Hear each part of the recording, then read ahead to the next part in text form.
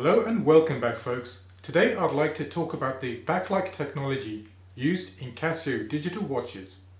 We're going to compare the different types of backlights used, and I'd like to offer my opinion as to why Casio seems to be making fewer models with EL or electroluminescent panels. And that's coming up in wrist action.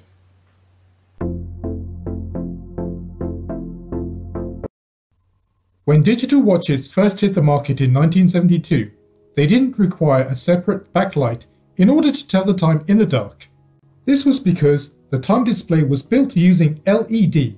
However, this was very power intensive for the battery, and the display would only come on for about a second at a time when a button was pressed. Seiko created the first digital watch with an always-on display by using LCD in 1973, and Casio began creating their LCD display watches not too long after, in 1974. Using LCD panels for the display meant that a separate backlight had to be added in order to see the display in the dark. Let's now look at the different types of backlights implemented in Casio's range. Here we see three different watches showing the progression of backlight technology over the years. The F91W on the left uses a coloured LCD, which in this case is green, at one end of the watch.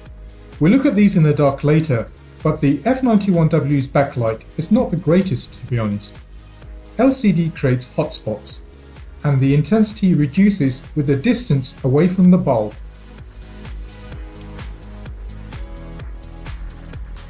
Here is the illumination in action, and as you can see, it barely lights up a quarter of the screen.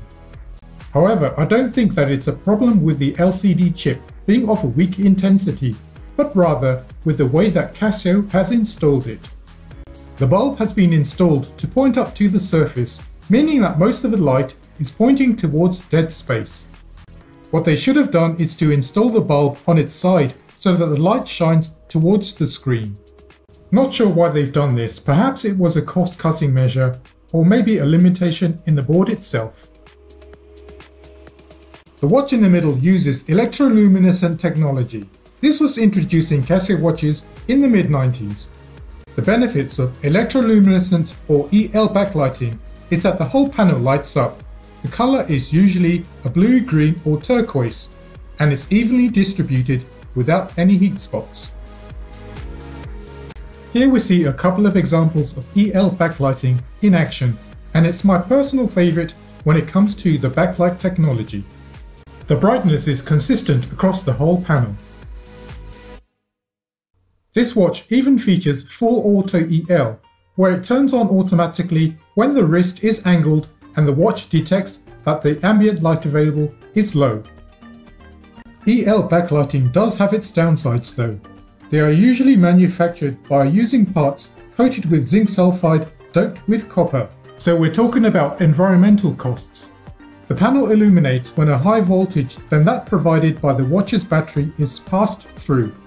Therefore, watches with electroluminescence require a power converter to be built in to operate the lighting. You can hear a buzzing sound coming from the watch when the power converter is working, and it can also drain the battery. These facts are mentioned in manuals of watches with built-in EL backlights. Another downside to EL backlights is that they can fade over time.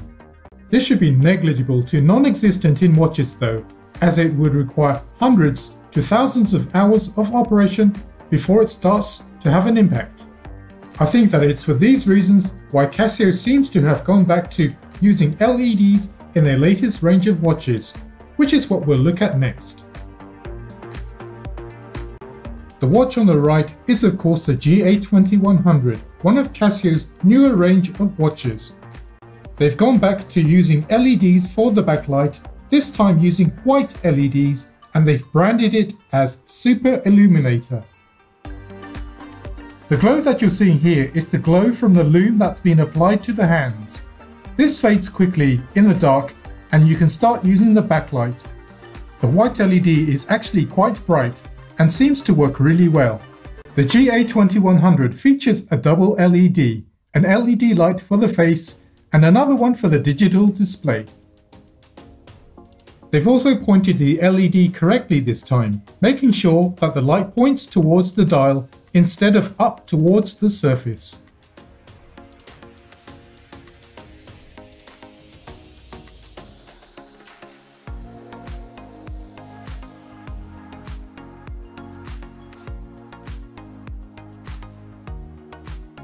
And here is a shot of the new white LED backlights in action on the digital display of the GWX100.